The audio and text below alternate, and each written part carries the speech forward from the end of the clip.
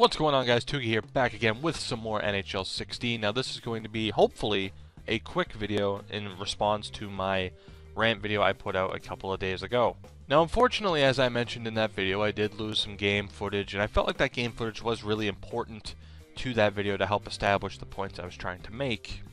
And while I still don't have that game footage, I have recorded some other footage, and while it's not exactly the specific plays I was trying to show off, they are some plays that a lot of you will recognize. But I've also mixed in some clips, that show off the decent side of this game where appropriate positioning pays off, just to get a proper counterbalance. As I said in that rant video, the game is not all bad. It does pay off as it should every once in a while, but then as you'll see in this video again, as I was hoping to show in the original rant video, there are some plays that happen where it's just It's absolutely infuriating. That's the only way to put it. It's absolutely infuriating, and in some cases blatantly unfair, but we will go through this clip by clip. Now starting off here, guys, we have a clip all of you will recognize, and while it's not the most egregious, it is still a problem in this game, and that is the classic half trip. As you see, the footage here clearly tripped, but no penalty call. How that's still in the game, I have no idea. Clip number 2, and again, not the most egregious, problem with the game, but as you can see, I'd like to think that I had proper positioning in this situation, 2 appropriate poke checks. He does lose the puck twice, but still maintains possession overall, and they get a decent chance out of it as he wraps around the back of the net. Clip number 3, and now this is something every defenseman will recognize, and it's just so much fun. As you read the play appropriately, he cuts into the middle, you break it up, only for him to get it back, and he gets another excellent shooting chance. Now, as you'll see, I don't know, I'd like to think I played this puck pretty well. Could I have played it a little bit better? Yeah, probably. But for the puck to just die the second you poke check it, and for him to get it right back, a frustrating moment that every defenseman will recognize, as the game essentially breaks its own physics to get him another chance. Next up, here we actually have a decent example of the game working properly. I read the play, make the proper adjustment, step into the passing lane, and actually get rewarded for it. Again, this game's not all bad. My guy settles it down smoothly and makes a nice little breakout pass.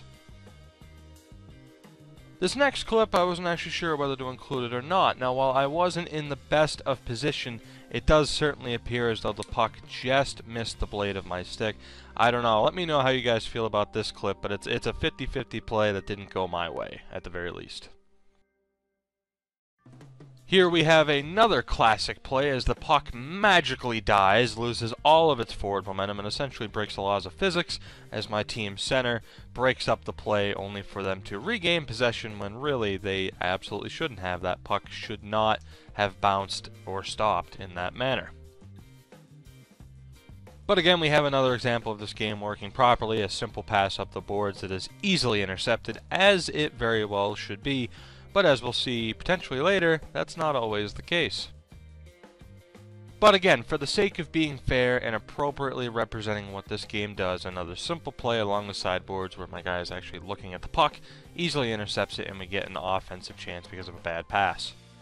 And really, to drive home the point that I'm trying to be fair and this game's not all bad, another smooth play just as it should have been handled as he steps across the line, simple stick lift, take it away, we're good to go. I'm really trying to be fair and just drive home the point that this game doesn't always screw me or screw people out of games. But here we have another nice example of someone getting hit. The puck magically does not maintain its proper momentum and sits there for the guy to be able to pick it right back up and get a nice offensive chance. Thankfully, the cross-crease pass missed. And again, more of the same as a cross-crease pass is read perfectly, only to be broken up, lose all of its forward momentum as if it hit a brick wall. But even if it hit a brick wall, it's a rubber puck, it's going to bounce. Regardless, they get another offensive chance. Now here's one of my favorite plays of this video.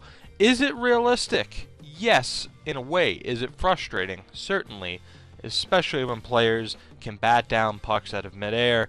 And for you to, and you know what, I'm not even editing this, for a defenseman to sit here and have to watch a bouncing puck just simply bounce right over his tape is beyond frustrating.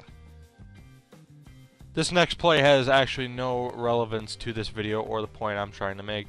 It was just a nice little play using the puck chop effectively to get the puck over to the defender and we get a nice, decent offensive chance. Now this next play was probably the reason for me making this video, as you can see it's late in the game and this actually ended up being a game-winning goal for the other team. And again, penalty calls are something I really didn't touch upon in this video. But how this is not a boarding call, if anyone in the comments down below wants to explain to me how that is not a boarding call or a charging call, feel free, but it'll take quite a bit of convincing.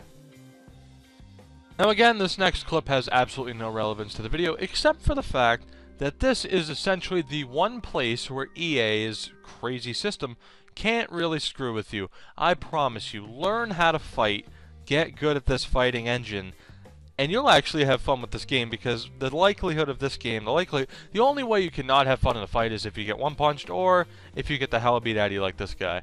Learn how to fight, because EA's crazy momentum system, EA's crazy bounce system can affect you, and you can essentially do this to someone and just beat the hell out of them. And our last clip here is another one of those plays that everyone has seen. Whether or not I'm being biased or not, I don't know, but to me, what I see here is the puck magically getting past 3 people, our center, Teal, and a computer defender who could have possibly intercepted it. Again, am I being biased? I'm not sure. I'll leave that up to you guys in the comments below. Let me know what you think of this play in particular. Alright guys, so that is it for this video, and again, this video isn't exactly what I wanted it to be. It doesn't exactly appropriately represent what I wanted the original Rant video to be. But I'm sure a lot of you guys will recognize certain plays that occurred in this video, good and bad, as I'm sure you have seen these plays over and over again, much like myself.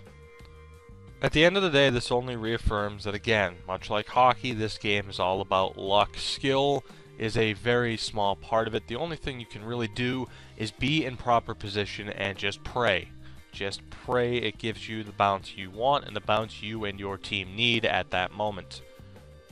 I want to thank you all for watching again. I will continue to bring you Pro Clubs footage along the way, more likely in clip form like this. It's simply easier, and in this specific style, if certain plays do happen that I really want to take a closer look at, and then hopefully get proper feedback from you guys. I want to know what you guys think, and even on this video, let me know down below. Am I being, am I being overly biased? Am I being too overly critical of this game? But again, it's something that affects all of us. I certainly know my team's not the only one that have had no calls go against, that have had boarding calls, that have, had tripping calls, high stickings, that magically don't get called, only for the other team to immediately benefit. But I will save the rest of my thoughts for a later day. Leave a like down below if you guys have enjoyed, and I will catch you all next time.